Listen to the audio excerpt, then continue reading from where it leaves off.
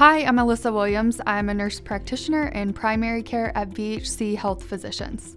I grew up in a family of medical professionals. A lot of family members were nurses, so I kind of took that route.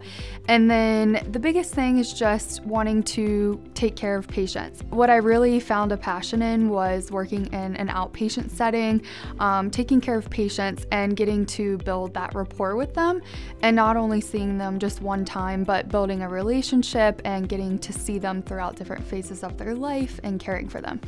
I think when patients feel heard by their provider, they know that their provider cares and is going to take good care of them.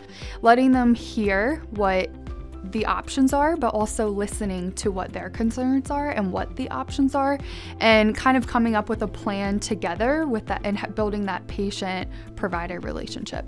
One day I had a couple come in and I take care of both of them. They're both my patients, and I've seen them for a while now.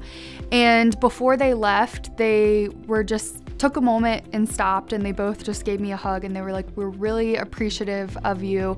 You have a huge fan base from us." And I think, they were like, "You should be really honored for what you do for others." And, they kind of got a little teary-eyed and I got a little teary-eyed. And I think just knowing that I built that relationship with the patient, but they also feel like they're being really well taken care of, was a good patient outcome experience for me to see.